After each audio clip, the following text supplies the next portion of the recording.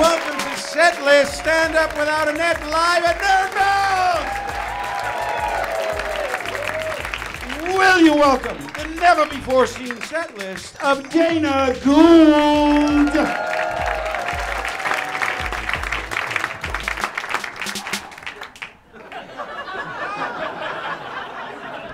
Well, first of all, episode 3 has been made. It's called Attack of the Clothes.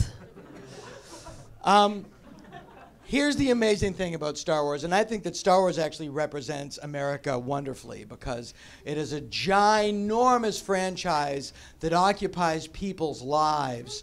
And when you look at the totality of the output, there's almost 4 hours of quality.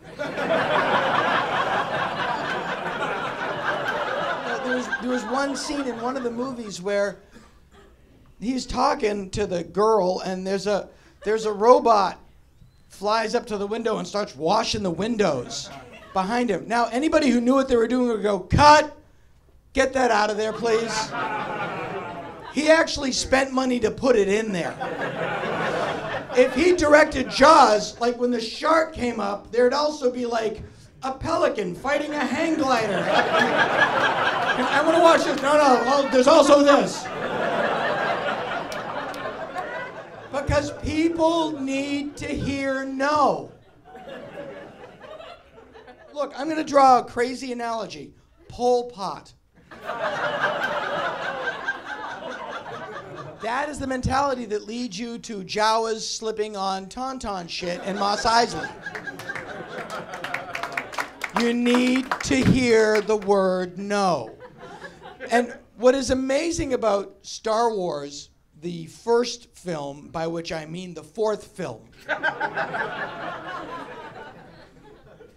it is not dated in the effects. It is dated in the Siegfried and Roydian femininity of Mark Hamill.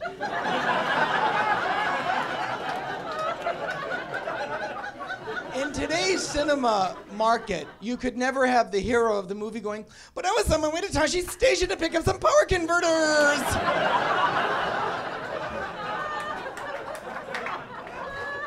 Matt Selman of The Simpsons, a very good friend of mine, had a genius observation. When R2 and 3PO are in the ready room and they're in the trash compactor, R2 goes, and he goes, "The comlink? I almost forgot. I turned it off."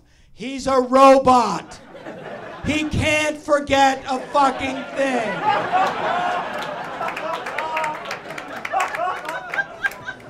Sometimes in your favorite science fiction movies, there are glaring lapses in logic.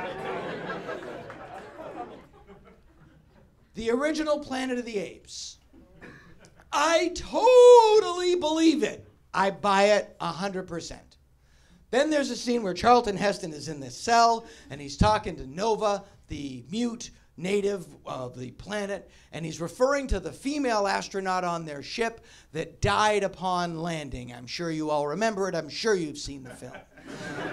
I don't know why I'm suddenly talking like Albert Brooks, but it'll help the story. Okay.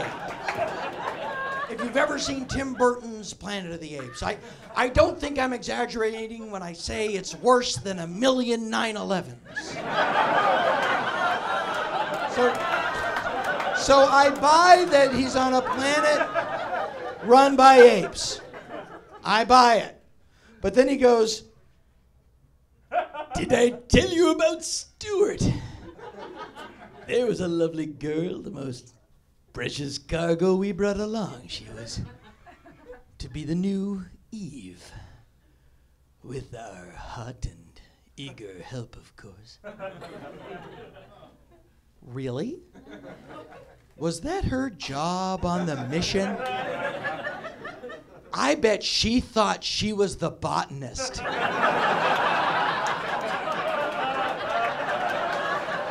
But that movie was at least palatable as opposed to the vast and I would say unconscionable religion that has grown up around the Star Wars films that I find inconceivable.